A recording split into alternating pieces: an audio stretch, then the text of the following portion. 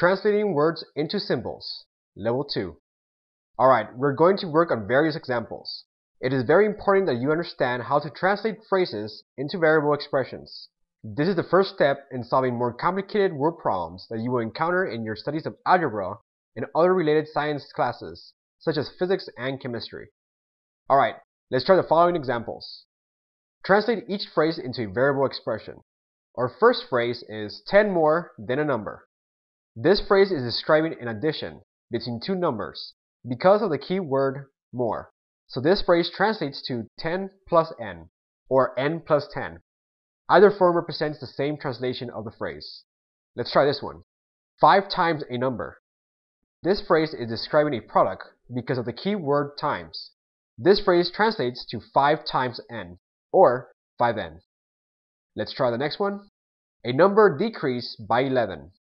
This phrase represents a subtraction between two numbers because of the key word decreased. So this phrase translates to n minus 11.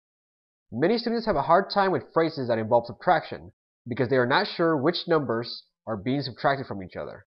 For example, the variable expression 11 minus n is read 11 decreased by a number. These two expressions are completely different because for the most part, they yield different results when you substitute the variable n with a random number. So be extra careful when translating phrases involving subtraction. Make sure you are subtracting the numbers in the correct order. Alright, let's try the next one. The difference between a number and 2. Once again, we have a subtraction because of the key word difference. So this phrase translates to n minus 2. Alright, let's go to the next phrase. The quotient of 15 and d. Here we have a division because of the key word quotient. This quotient involves the numbers 15 and the variable d. So the phrase translates to 15 divided by d, or 15 over d. Both answers are acceptable, but once again, we usually want the answer with the fraction bar. Let's try a slightly more complicated one. 6 more than twice y. This phrase has two key words, more, which means addition, and twice, which means multiplication. So it's 6 more than 2y, or 2y plus 6. Notice that when we are dealing with addition, the order in which the numbers are added is not important. A word of caution, this is not the case for subtraction. So be careful with phrases involving the subtraction operator. The order in which the numbers are being subtracted matters. Let's try the next example. 10 times the sum of a number and 8. Here we have a multiplication because of the word times, and we have an addition because of the word sum. Also, notice that the product involves the number 10 and the sum of a number and 8. We are going to need grouping symbols for this one. So the phrase translates to 10 times the quantity n plus 8. Whenever you have multiplication, it's always between two numbers. In this case, one number is 10 and the other was the sum of a number and 8. So we need to use grouping symbols to group the expression formed by the sum, which is then multiplied by 10. Alright, let's try the next one. The difference between 3 times a number and 1. So here we have a subtraction because of the key word difference. The two expressions that are being subtracted are 3n and 1. So the final answer is 3n minus 1. Let's try the following phrase. Twice a number increased by 3. Here we have a sum because of the key word increase. So this phrase translates to 2n plus 3, or 3 plus 2n. Whenever you have phrases such as twice, tripled, half, a third, these phrases denote a multiplication. Alright, so now let's go over examples that involve translating phrases that are slightly more practical. Answer the following with a variable expression. Bob is 2 feet taller than Joe. If Joe's height is j feet, how tall is Bob? It's important to read the question as many times as it takes you to understand it completely. The question is describing the heights of Bob and Joe. The question is asking how tall Bob is given the fact that Bob is 2 feet taller than Joe.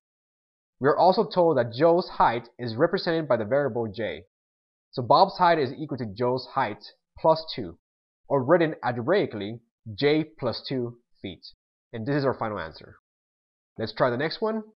Maria is 10 inches shorter than Claudia. If Claudia's height is c inches, how tall is Maria? Once again, reread the problem over and over until you understand it. The question is asking how tall Maria is given the fact that Maria is 10 inches shorter than Claudia, whose height is represented by the variable c.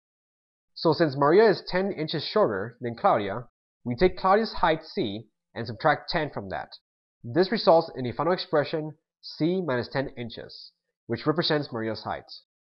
Let's try a slightly more challenging one. Sam is 3 feet taller than Dan. If Dan's height is d feet, how tall is Sam? Also, if Sam's height is s feet, how tall is Dan? Let's answer the first question. We know that Sam is taller than Dan by 3 feet. We also know that Dan's height is d feet. So to find Sam's height, we take Dan's height and add 3. This results in a final expression of d plus 3 feet.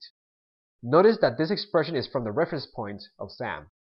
Imagine that you are Sam and you glance at Dan. You see that you are taller than Dan. So this expression makes sense. The second question tells us that Sam's height is s feet and is asking us how tall is Dan. So if you were Dan and look at Sam, you would notice that you were shorter than Sam. So your height will be equal to Sam's height minus 3. This results in a final expression of s minus 3 feet. The first variable expression we obtain is from the reference point of Sam, and the second variable expression is from the reference point of Dan. Both contain the same constraint, the fact that Sam is 3 feet taller than Dan. The variable expressions are different depending on whose point of view we focus on. At times, it's useful to put yourself on the character's shoes and think about their perspective relative to the other. Alright, let's work on questions that require the use of formulas. Answer the following with a variable expression. Matthew drove for h plus 6 hours at a constant rate of r plus 5 miles per hour. How far did he go? This problem is a typical distance equals rate times time problem. So we use the distance traveled formula at a constant rate. D equals RT. In this problem, the rate is equal to the quantity r plus 5. So we use grouping symbols and substitute this expression for r on our formula. And in the same manner, the time interval traveled is equal to the quantity h plus 6. So we substitute this expression using grouping symbols for the variable t. Our final variable expression is equal to the quantity r plus 5 times the quantity h plus 6 miles. Alright, let's try the next one. Pencils cost W cents each, and notebooks cost N cents each. How much will 3 pencils and 2 notebooks cost? This problem is an application of the cost formula, C equals N times P. But first notice that we have 2 distinct items, in this case, pencils and notebooks. So to find the total cost, we need to add the total cost of the pencils and the total cost of the notebooks. The total cost of the pencils is equal to 3W, and the total cost of the notebooks is equal to 2N. So the total cost is equal to 3W plus 2N cents. This expression represents the total cost of 3 pencils and 2 notebooks. Notice that the formula we used was a slightly modified version of the cost formula, because of the fact that we had 2 different types of items, in this case pencils and notebooks. Make sure that you understand the problem before you blindly use a formula. Alright, let's work on the final example. A rectangle has a length 5r yards and width of 2s yards. What is the perimeter and the area of the rectangle? To find the perimeter of the rectangle, we use the formula P equals 2L plus 2W, or just add all the sides of the rectangle.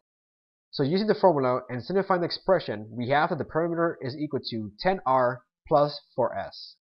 In the same manner, the area of the rectangle can be found by using the formula length times width.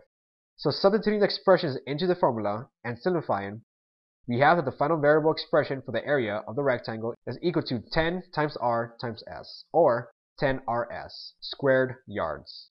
And that's our final answer. Alright, it's important that you develop this important skill of translating phrases into variable expressions and start thinking algebraically by working solely with variable expressions as opposed to numerical expressions.